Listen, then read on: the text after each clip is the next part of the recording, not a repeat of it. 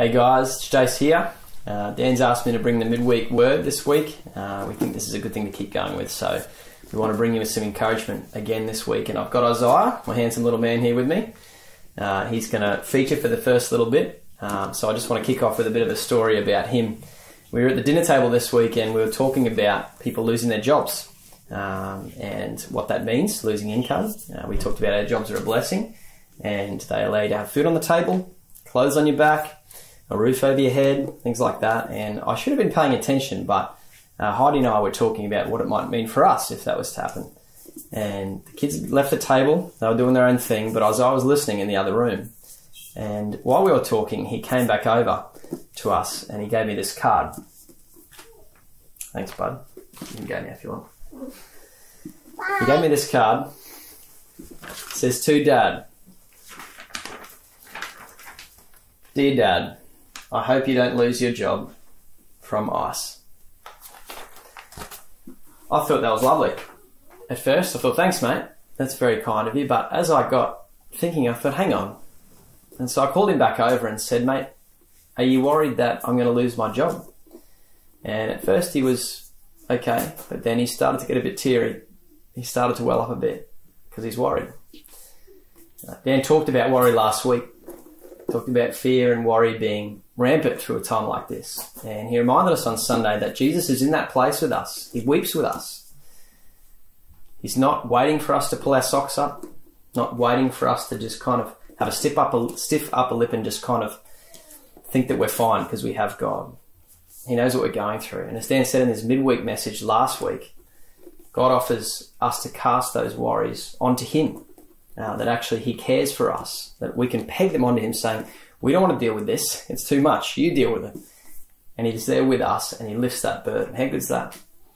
I want to come from a slightly different angle today. It's the angle that I spoke with Isaiah about. We're looking at Matthew 7. It's the end of Jesus talking to his disciples and to a crowd in the Sermon on the Mount. He finishes with these words at the end of it, to verses 24 to 27. "Therefore, everyone who hears these words of mine and puts them into practice is like a wise man who built his house on the rock. The rain came down, the streams rose, and the winds blew and beat against that house. Yet it did not fall, because it had its foundation on the rock.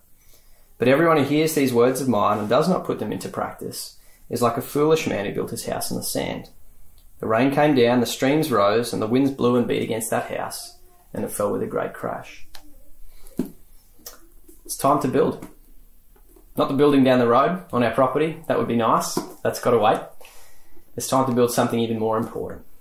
It's time to build our house. This is a time where the rain's coming down, the streams are rising, the winds are beating and blowing, and if our foundation is our job, our income, our things, our health, then we might be in strife. A great crash could be around the corner for us.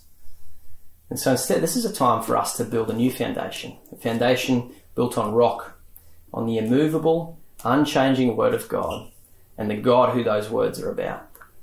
And as we do that, as we build our lives on that sure foundation, we'll stand firm in this storm. For some, this might mean a rebuilding. For some, it might mean examining the current building, a shoring up. For some, it'll be a new work altogether. This is the first time for many of us that our lives have really been challenged to this deepest extent. To go, who is our life built upon? What is it built upon?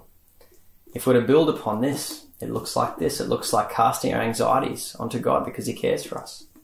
It looks like not worrying because the Lord our God goes with us wherever we go. It looks like not stressing if we have clothes or food or a home or the things that we need, because God loves the flowers and he loves the birds and he looks after them, and so he's going to look after us. As we seek first his kingdom, he will take care of those other things. This is the foundation that we can build our lives upon. This is the building that we can construct as we open God's word.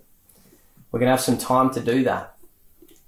And so I'd encourage you, open it up. It's a slow work, but let's start building. I want to finish just quickly to speaking to the dads out there and the mums, the parents of kids. This is a time where we need to love our kids, to validate what they're feeling, what they're going through, to give them the attention they need because they're listening and they're observing, they're watching. It's a time where we can show them that they really matter, that we're here for them, that we can be a rock in their lives, but more importantly, that God is our rock. We can show them that our lives are not built upon our wealth and our health and our job and our things. It's a time where we can show them that our life is built upon something far more firm, far stronger than that. So let's get building.